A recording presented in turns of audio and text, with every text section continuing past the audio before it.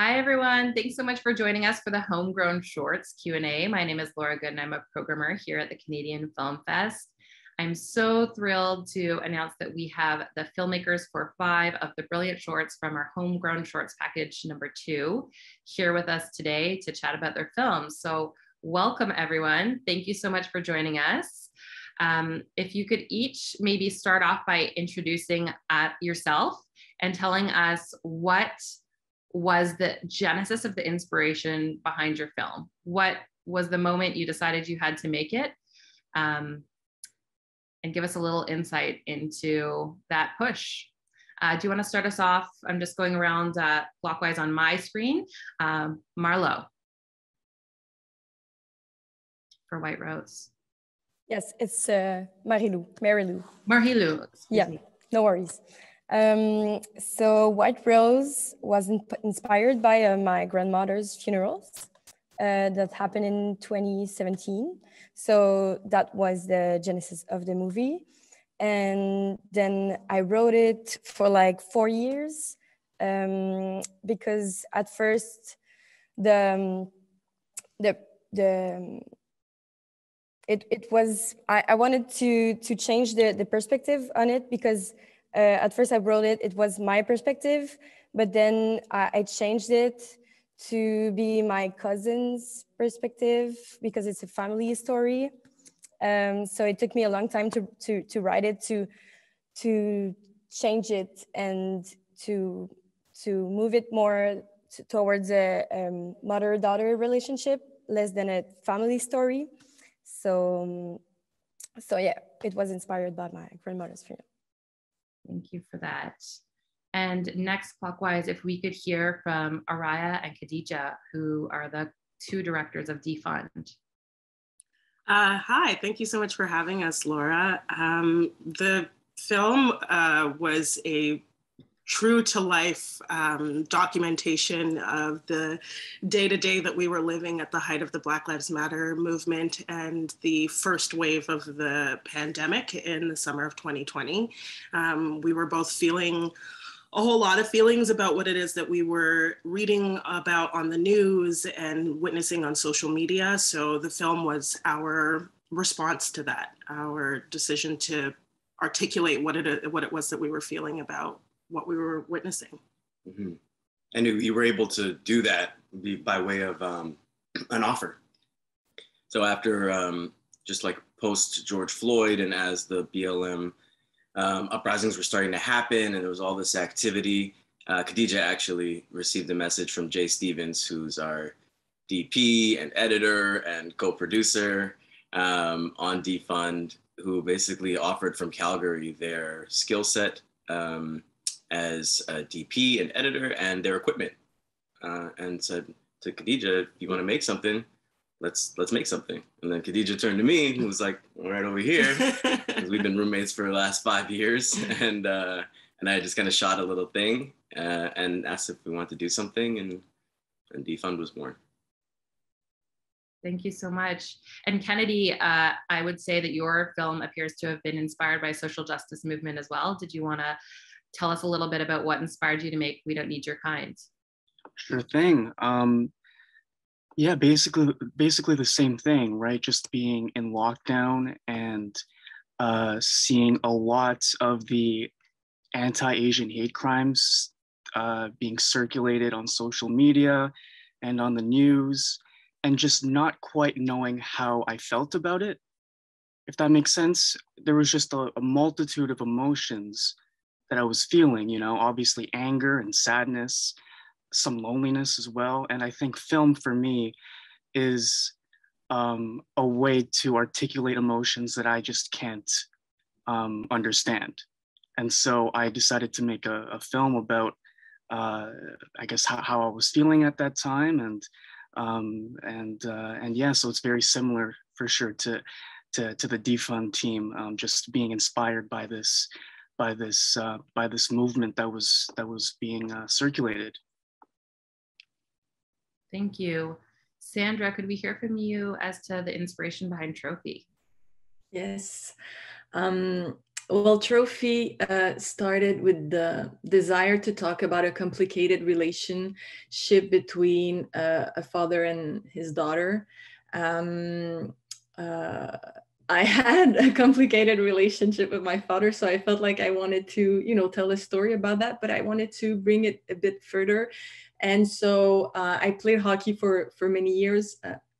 And I read this article about a hockey player named Patrick O'Sullivan, and he told his story about, you know, violence, his complicated relation with his father, and I felt like, yeah, why not bring these two universe together? And so because for me, hockey has always been like something fun and where I can, you know, stop thinking about, you know, problems in my life. So I felt, yeah, maybe, you know, I can put all these things together. And so, yeah, it was this idea also of telling a story of empowerment as well, of this young girl who wants to free herself from her father. Yeah. Thank you for that. And next, Mattias, could you speak a little bit about the inspiration behind Bleach? Of course. Well, Bleach was inspired by a friend's story who shared with me some of the terrible things their coach, that they experienced with their coach and how it changed their life. And we talked about making some kind of project about it for a number of years. And eventually I was like, you know what, maybe I'm not the one to tell this story. And when I told them that, they were like, oh, well, that's disappointing. So I felt like, okay, I gotta do something and speak to this truth at some point. And in Quebec, the SODEC runs this program called Cool Coton Cool, Race to Write Your Short, which I submitted to. I participated in. One of the mentors there was actually Nicolas Criff, who's also in this program, who isn't here today. And yeah, I developed the script, met my producer, Emmanuel Hessler, who isn't here today, but it set us off on the route to production. So thank you. And I love that you talked about authorship and the way that you considered and weighed whether you were the right person to tell that story, because I think that's something that these 5 films in particular just have such distinct directorial voices. And to us as a programming team, just felt that that came through in this perfect marriage of creators and stories and just being the right voice to tell this story. And they all clearly come from a very personal and emotionally loaded place. And I think that's something that's why they're all so powerful and so effective. And another commonality I sort of see in this thread of this group of filmmakers is trauma. All of these films deal with trauma.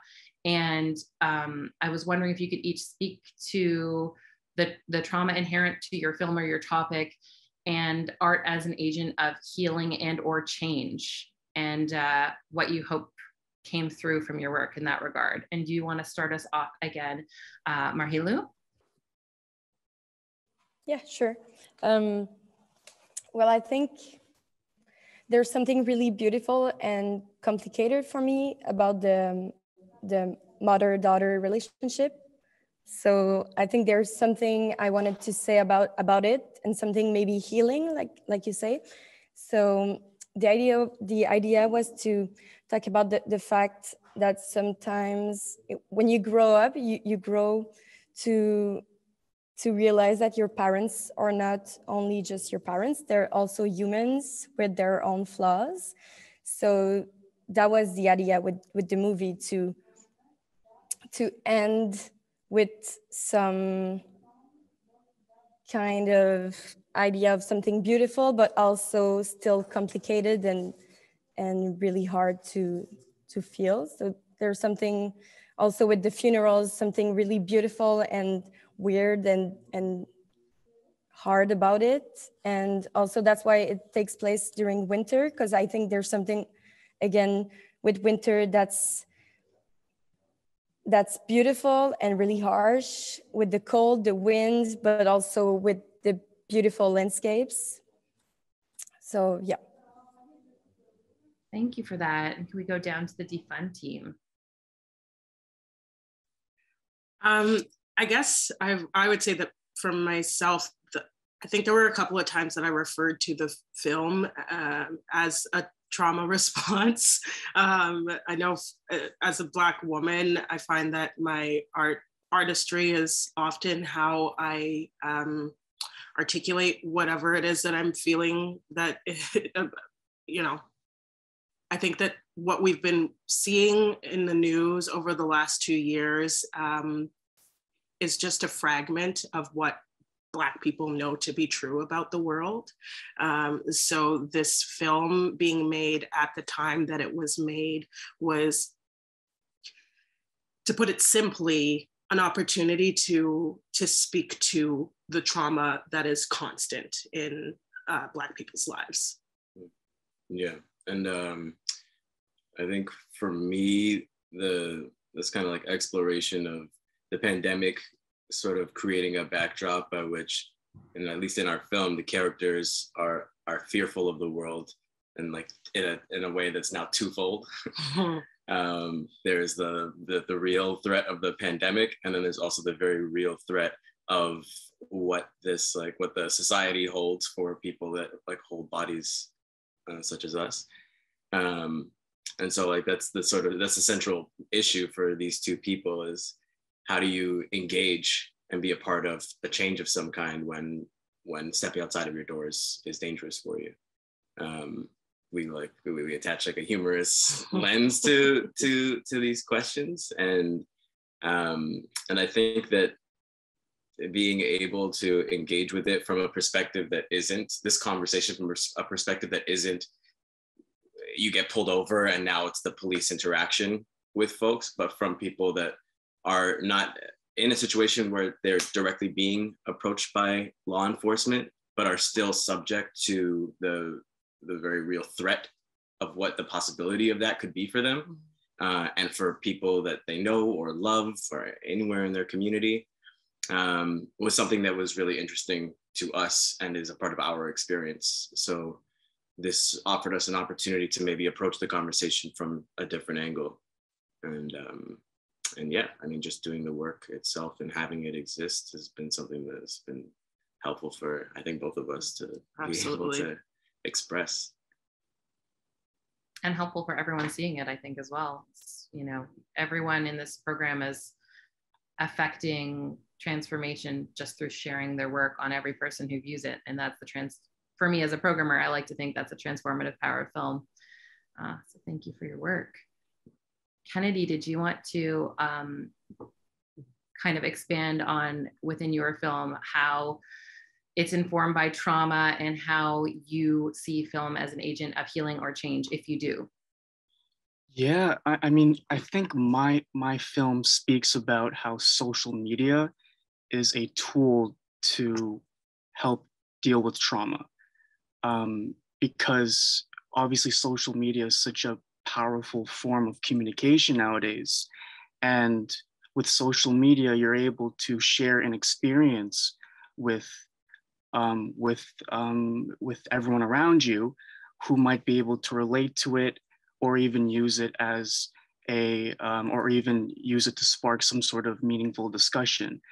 And that's something that, when I was in lockdown and witnessing these, these anti-Asian hate crimes being circulated on the news, it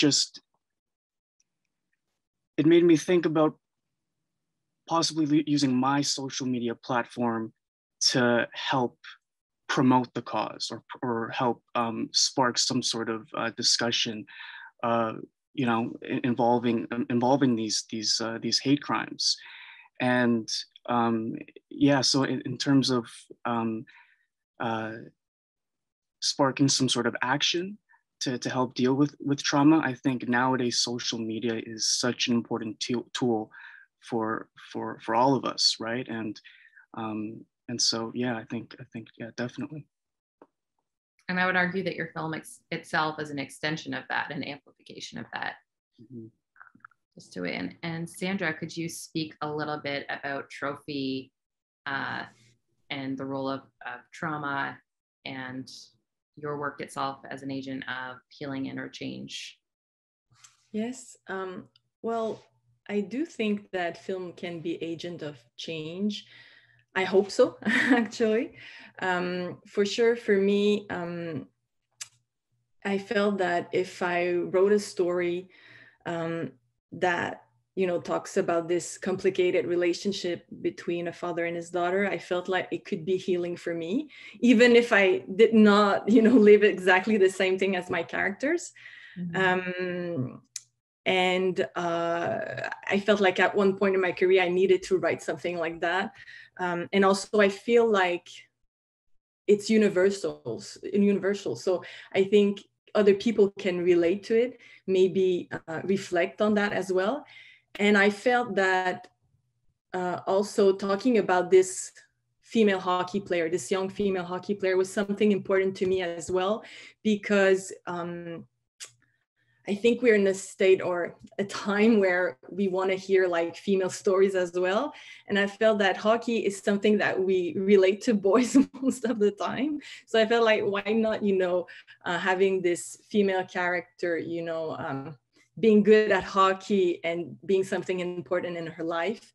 And yeah, so I felt like I wanted to talk about that, and that sports can be important in our lives, and, you know, shed a light on, you know, female hockey, as well as this relationship between a father and his daughter, and also about like how there is so much child abuse in sports as well. So as Kennedy, I wanted to really spark discussion as well on that subject. So yeah, I hope that it can be yeah, an agent of change, hopefully. I'm really glad you, yeah, absolutely. I'm really glad you mentioned gender, because that's something that stood out to our team as well, was the fact that your film is told from a female perspective. And that is something that we hadn't seen, is that sort of dynamic of the toxic hockey parent and overbearing, overachieving father being directed toward a female athlete. And then similarly, moving up to Mattias with Bleach, sorry to sort of pivot on you a little bit, but another thing that we found really interesting about your film Bleach is that it deals with sexual abuse from a male lens, which we don't often see also. And so I was wondering if you could speak to that in the context of trauma, and also what you'd hope to bring about in terms of healing or change, if that was your aim with the film. Yeah, well, I guess to take a gendered lens to look at it that way, with Bleach, in the story of Bleach, the traumatic event has already happened. The dramatic question is, for this young character, what does he do now? And to kind of build on some of the things Sandra was talking about with sport, there's not so many options if you want to continue doing what you're doing or continue this relationship with your coach. And I want to make a film that explored that conflict, but also offered some kind of answer for young boys, or young men, I should say. And so that's where we haven't seen the film yet, but the younger brother character and the kind of possibility that comes through vulnerability and intimacy between young men and boys, I think is really important, because it's pretty antithetical to the kind of keep it all in, like keep fighting mentality that we're taught. So we took that approach from the beginning. We talked to a sensitivity reader early on. I was curious, like, how much can we talk about this stuff? Like, we don't want to cause harm here. And they said something that really stuck with me, which is, well, if someone comes in and sees and feels something that is truthful to their experience, that can be healing, as long as it's contained and as long as it's not exploitative. So with that kind of, yeah, that was the approach, is that like someone in the situation is probably not in a position to talk about it, and we want to make something that would speak to their truth. Thank you so much for that. I also wanted to ask you each a little bit about your casting, because you all have remarkable actors bringing these stories to life, some of which are really walking a really tough line. I know that a few of you sort of touched on like the tonal dualities in your films. Like Araya and Khadijah mentioned that Defund manages to be a dark comedy in some beats, as well as being like a scathing critique and a drama, of course. And we've got that going on in a lot of the films, I think, here, where there's some really demanding roles that have a lot of nuance, like in the case of Bleach and White Rose and Trophy as well. And then some really tight turns in tone also in We Don't Need Your Kind, which also has this largely nonverbal performance throughout the first 2/3 of the film, which then makes when she speaks so powerful. So I just wanted to talk a little bit about if you could speak as the director to the casting process and how you evoked the performances from your actors that you did. And so this will probably be our last time around. But if you could start us off again, Marilou.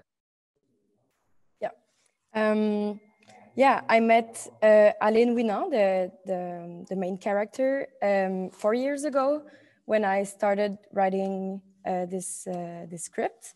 And it's Elise Bois, my producer, that she talked to me about that girl. And so I went, I took a coffee with her, and we finally spoke for 3 hours about her mother and family and everything. So it clicked instantly, and she stick to the project till the end.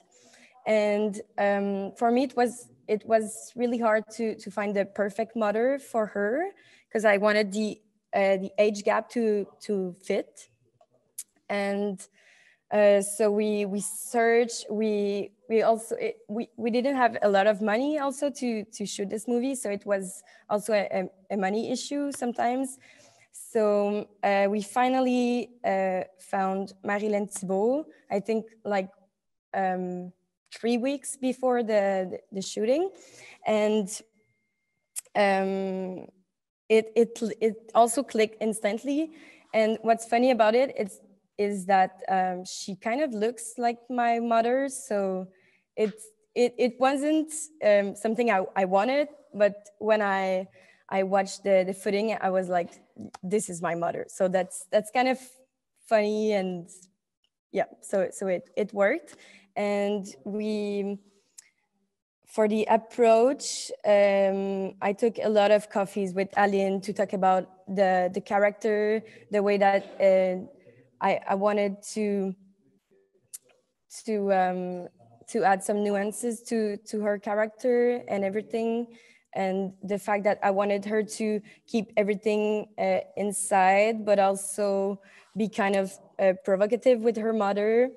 So we had a lot of rehearsals together, and because we had only 3 days of shoot, so I wanted everything to be perfect before, because I knew on set we wouldn't have a lot of time. So yeah, and also together, Aline and Marilyn was a perfect match. They were kind of friends, or kind of mother-daughter.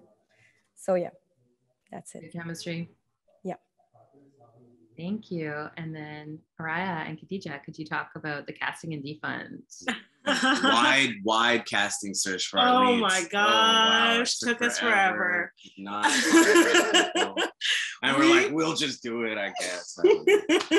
We've been roommates for 5 years, and so we've done a ton of self-taping together. So when we wrote the script for this film, like we wrote for one another. We wrote scenes and dialogue knowing that the other person would be speaking those lines, and that was really, I think that hilariously informed the writing.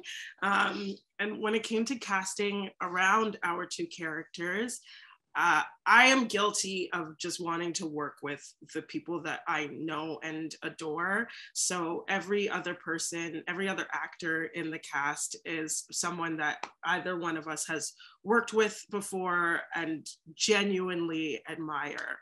I'm so... Which just happens to be, they're also our friends. Exactly, so, like, yeah. And, you know, we made this thing in the height of the pandemic, and most of these other people are appearing on phones and as voices, if I think only 1 or 2 other people actually are 2 people in person, yeah, actors yeah. that appear with us. And yeah, it's the casting process, as with the rest of the creative team, is really something that has happened very, very, very organically. Wherever we needed something like a spot filled, there was always somebody that just happened to appear. It was like, oh yeah, I'm doing something completely unrelated to this, but I can do that too. Sure, I'll do that. And then we would just have that. Yeah. So everybody really fits the mold of what is asked of them, because you know, when you write something, surprise, surprise, you can mold it to be whatever you want. And we made sure that it fit each and every one of their voices. Like there's one character in the short film. I don't want to give too much away, but that role was initially written for one actor who ended up not being available for the shoot dates. And so we asked another actor. We asked Anand Rajaram to step in, and it's phenomenal how different the character exists now compared to when we initially wrote it with another actor in mind. But it's still exactly what we needed the character to be, and the choices that Anand made were so unique, and I'm forever thankful for them. Awesome. And I have to say the cadence and power and chemistry of your performances are so pitch perfect. It's not shocking at all to me to hear that you wrote them for one another and so closely collaborated, because I couldn't imagine it had I not known you were the co-directors, that those were just two actors that were cast to have such incredible chemistry. Kennedy, do you want to jump in and speak a little bit about casting your lead or your project? Yeah, for sure. So Lena Nguyen plays the character of Sarah, and I'm actually really good friends with Lena. I'd worked on a project with her before this film, and so we already knew each other well, and I wrote the role with her in mind. And similar to Marilou, we just had a lot of meetups, had a lot of video chats, just discussing the character, discussing the backstory of this character, just the context behind her decisions in the film, just to bring that nuance to her character. I think the biggest challenge for Lena during the shooting was, to what you were saying, Laura, just being so still for 2/3 of the film, basically having no dialogue, because usually for actors, they need some sort of warm up to get to a kind of big monologue, which is at the end of this film. And for her, she basically just had to be present in her moment, in her space, for the majority of the shooting. And so I think she did a fantastic job doing that. And I think her performance at the end, her final monologue at the end, really was just impressive to me. Just being able to encapsulate all these emotions that the character was feeling in one scene, right? Like that was really, really, really powerful to see. And yeah, she did a great job. Thank you. And Sandra, could you walk us through your casting? Your lead and your antagonist are so incredibly powerful in this film. Could you tell us about that process a little bit? Yeah, well, for my main character, Dominique, this young female hockey player, I really wanted to find a real hockey player, like someone who played from a young age, because I really wanted to bring, authenticity to the film. And so I went through a long casting as well. I had to meet with hockey teams around the area, and I kind of interviewed a few girls, and then I found Anaëlle, and she was just amazing. Her eyes, maybe like Kennedy as well, like she doesn't have to say much and you feel something. So I felt that that was perfect for my character, because she doesn't say much, she doesn't speak much until the ends of the film, where she confronts a little bit her father. And so I had to do some coaching, because it was her first experience as an actress, but she was really willing to dive into this new universe.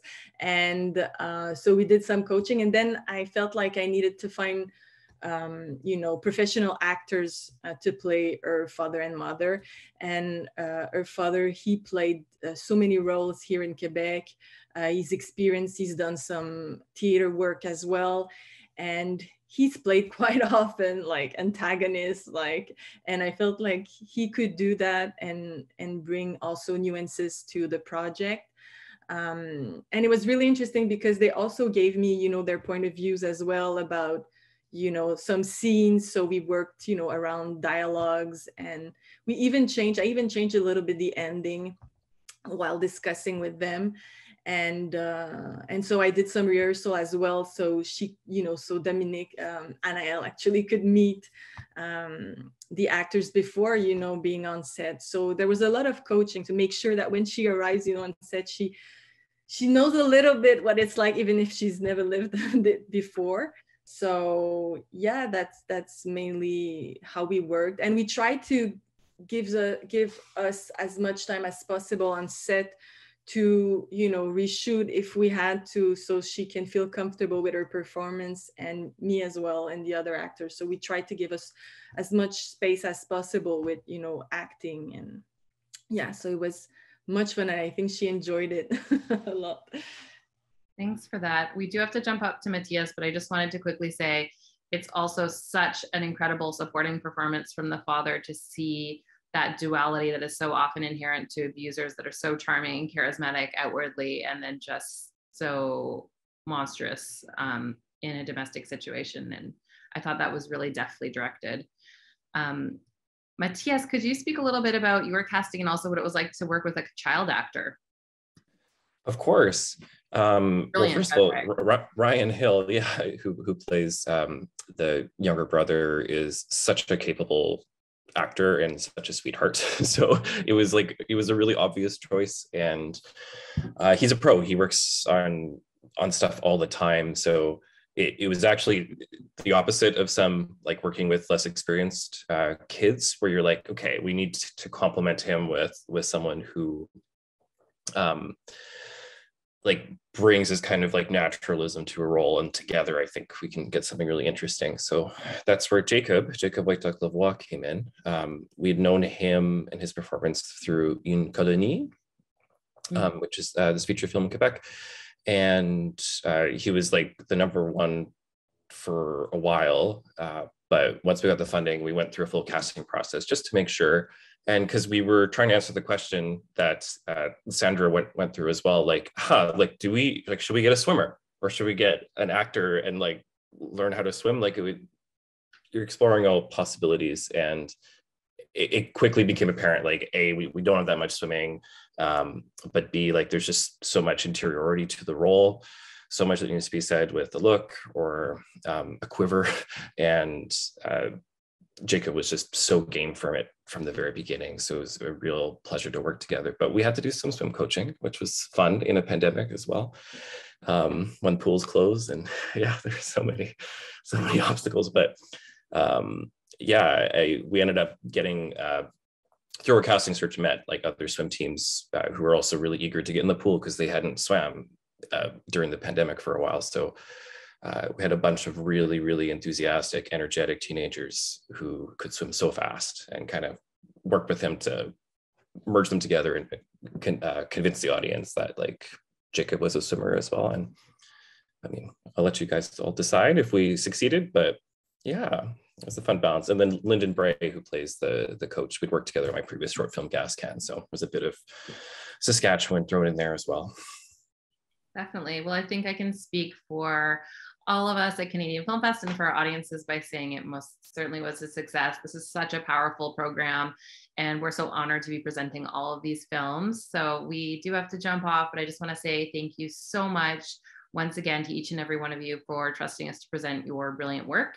I think this program is really emotionally loaded and really runs the spectrum of human emotion and is very much of our time. And so I'm really proud of all of this work assembled here together. And thank you so much to all of our audiences who tuned in and joined us today. And with that, we'll sign off. Thanks, guys. Sit back, relax, witness the greatest. Don't get back.